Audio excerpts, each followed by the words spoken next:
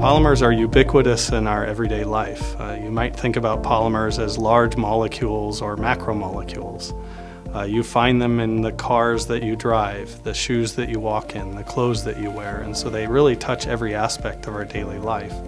One of the things that makes the Polymer Group the most unique is that we have a long history of attention to fundamental research, doing the best fundamental research we can possibly do, but paying attention to real-world applications. For example, sustainability and how you might make new polymers that are either biodegradable or even use bio-feedstock in a way that can make polymers that are useful for our everyday lives. In healthcare, if we can engineer new materials that can help us deliver drugs with more efficiency, or even engineer biomedical devices that function in ways that are never before possible.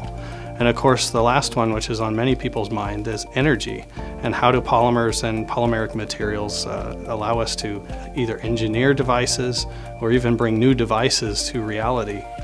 The efforts here at the University of Minnesota involve 9 faculty spanning a variety of areas ranging from physics, chemistry, chemical engineering, and material science to address problems in the design, synthesis, processing, and performance applications of new polymeric materials.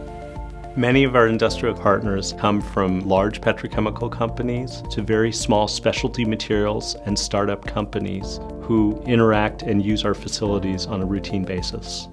One of the best parts of the Minnesota Polymer Group to me is that we collectively advise approximately 100 students and postdocs and numerous undergraduate researchers.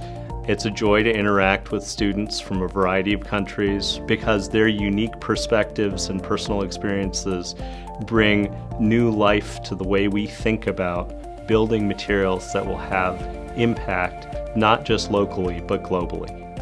What makes us most proud is the fact that we're really equipping students and postdocs with the skills that they need, whether they're scientific skills and professional skills or both, to go on to be the next generation of leaders. And this is why we get up every morning and why we come to work.